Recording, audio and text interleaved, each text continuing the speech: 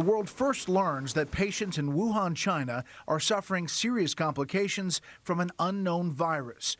And we soon realize infections from a novel coronavirus are fueling a fast-spreading global pandemic. By mid-month, the first U.S. case of COVID is reported in Washington state. Health experts conclude the outbreak is due to human-to-human transmission. It's really a big difference with the Chinese this time now. They look like they're being quite transparent and cooperative with us. In January of last year, Fox News obtained internal communications from the National Institutes of Health. Those emails from the earliest days of the crisis revealed NIH head Dr. Anthony Fauci was warned COVID may have leaked from a Chinese government-run lab, the Wuhan Institute of Virology. January 27th, Fauci is told the National Institute of Allergy and Infectious Diseases has been indirectly funding the Wuhan lab through EcoHealth Alliance, a U.S.-based scientific nonprofit that had been working with novel coronaviruses.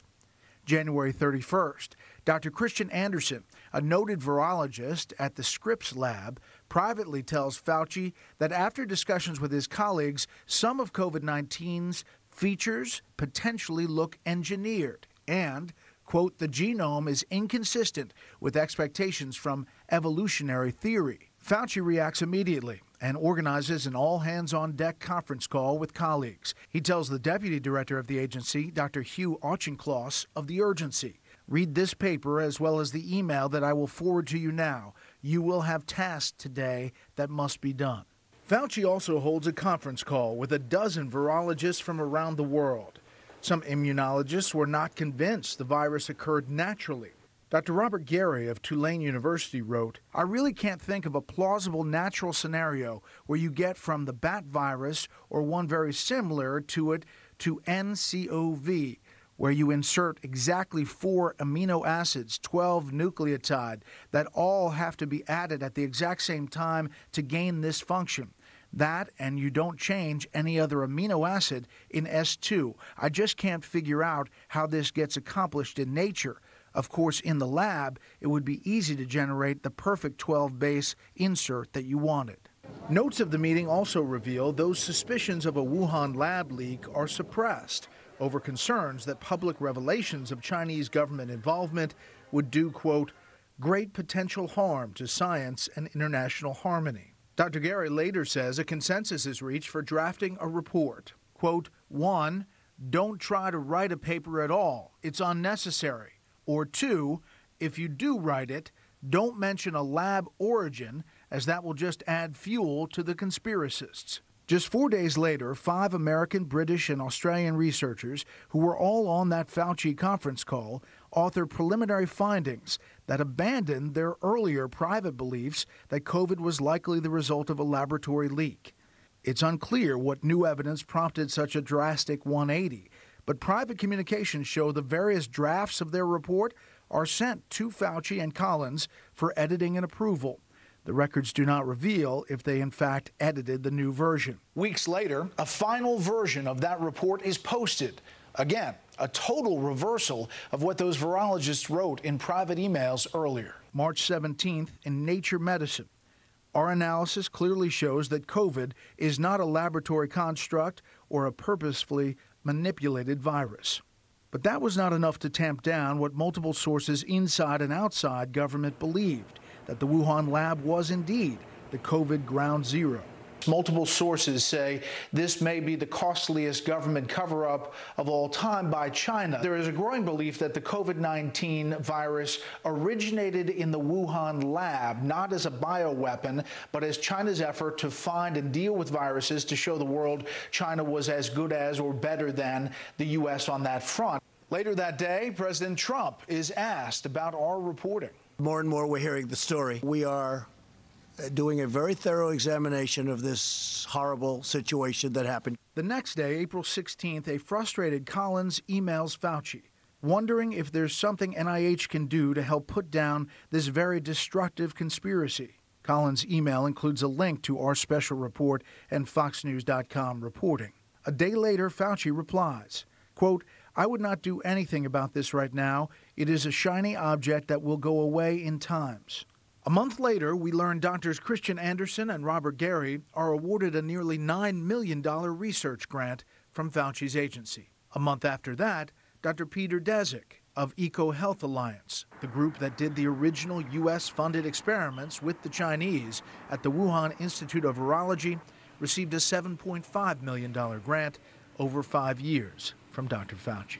President Biden, a year later, tasks the U.S. intelligence community to probe the COVID origins, but its August report was inconclusive, due in large part to China's unwillingness to assist with the investigation. You clarified that you thought it was not a weaponized thing from the Chinese, but that it may have been a lab accident. It seems more and more pointing that way. Are you confident saying that or closer to that?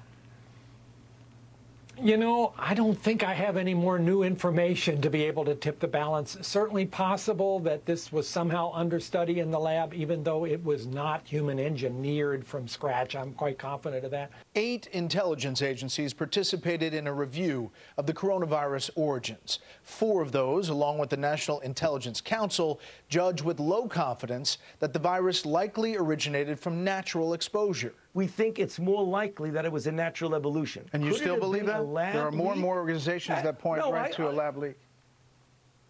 No, that's not so, Brad. No, I mean, there are more people saying it. It's not so at all. Both here and around the world. More people saying it doesn't mean there's more evidence of it. If you take a group of emails when people are considering and thinking out loud, and you stop there and don't look at the weeks of careful examination by those same people that wrote the emails, and then say, you know, now that we've looked at it, in the published peer review literature, they explain very clearly why they think it's a natural occurrence. The Energy Department determined with low confidence the virus likely spread from a mishap at the Wuhan lab.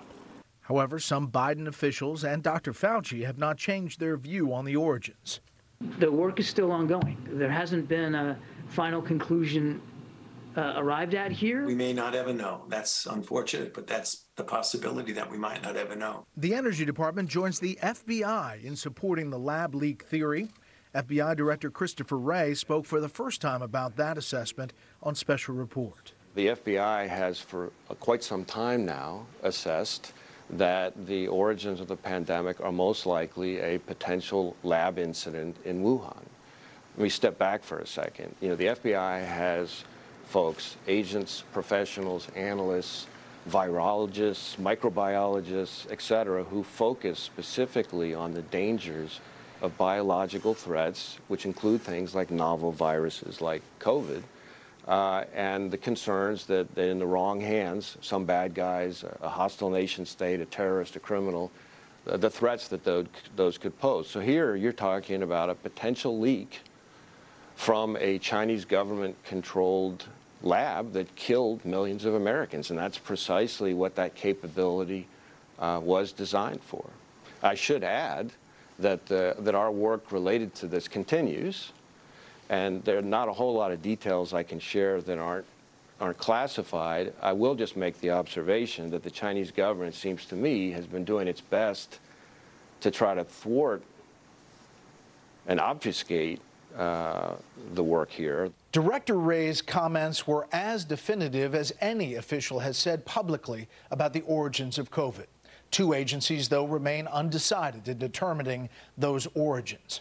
China, meantime, continues to deny the lab leak theory, saying this week rehashing that will only hurt the reputation of the United States. Republican lawmakers on Capitol Hill are also investigating the origins of COVID and have launched a select committee over that matter and the U.S. taxpayer dollars that were funneled into the Wuhan lab. As you look live on Capitol Hill, the House Intelligence Committee will hold its annual hearing on worldwide threats next Thursday. Among the speakers there, FBI Director Christopher Wray, CIA Director William Burns, and Director of National Intelligence Avril Haines. Up next, our Whatever Happened To segment, an update on the Havana Syndrome's Patient Zero and his reaction to the intelligence community's recent report.